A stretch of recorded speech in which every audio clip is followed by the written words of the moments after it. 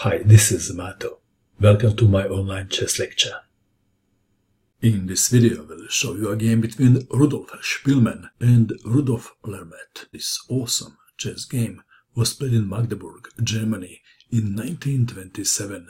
Rudolf Spielmann had white pieces and he started with e4. Rudolf Lermet played e6, d4, d5, the French defense. Knight to c3, the standard move. D takes on e4, knight takes on e4, knight to d7, intending knight for g to f6, knight to f3, knight for g to f6, knight takes knight on f6 check, knight takes knight, bishop to d3, black to move, h6 was played, c5 attacking white center, and bishop to e7 are the two most played moves. h6 was played, preventing bishop to g5, queen to e2, bishop to d6, bishop to d2 preparing to castle queenside.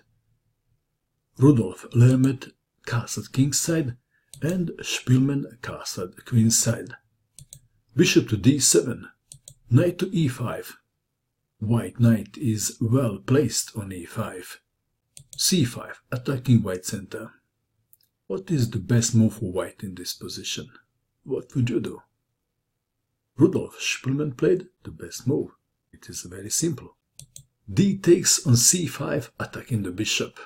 And black must choose between bishop takes on c5 and bishop takes knight. If bishop takes on c5, then g4. And the annoying white knight is still well placed on e5. So, Rudolf Lermet captured the knight, hoping that he will not have problem on dark squares. Queen takes bishop on e5, bishop to c6 attacking the pawn. On g2, how would you defend the pawn? Perhaps f3 looks like a natural move, but the attack is the best defense. Bishop to f4. What is this doing? Queen to e7. If bishop takes on g2, then black queen would get in trouble. Back to our game.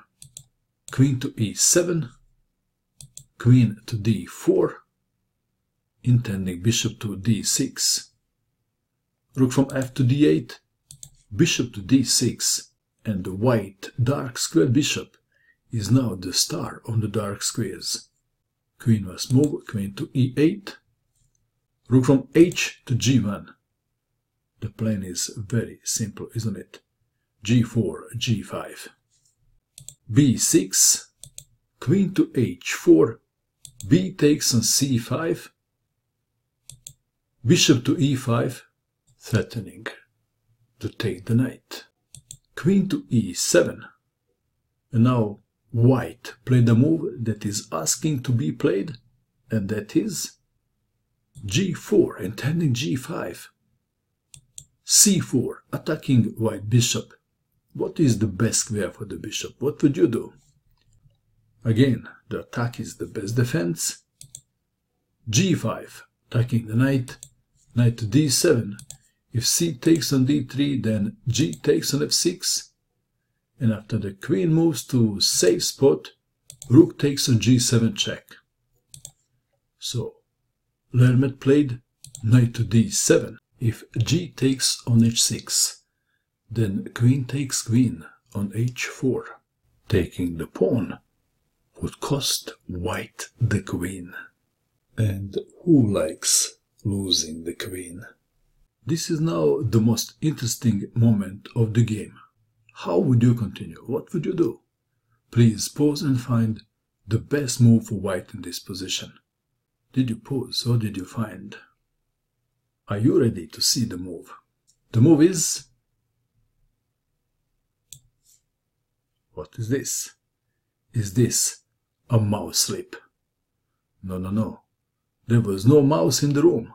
This was a well-calculated, jaw-dropping queen sacrifice.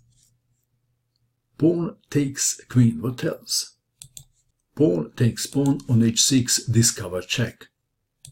king to f8. White played a move and black resigned, and the move is rook to g8 check. Vermette resigned in view of this continuation. King takes rook, h7 check, king to f8, pawn is pushed and promoted to something like knight? No. Rook or queen? Queen, check, mate. Wow, what a brilliant game by Rudolf Spielmann. What do you think of this game? And that is all. I hope that you enjoyed watching this video. I wish you good luck with your chess, and bye for now.